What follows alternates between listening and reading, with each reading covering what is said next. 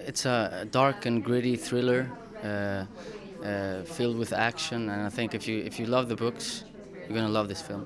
It's very timely. I think, in a time like this, having a hero like Lisbeth Salander is something that we're all waiting for. I mean, she's always been that hero, and I think it's the right time for her to come back.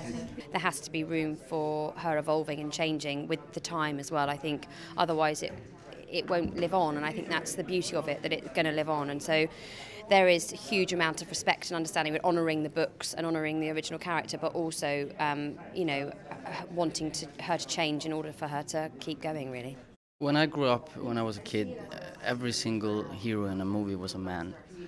And now times have changed, and you have Lisbeth Salander kicking ass. So I think that's a sign of the times.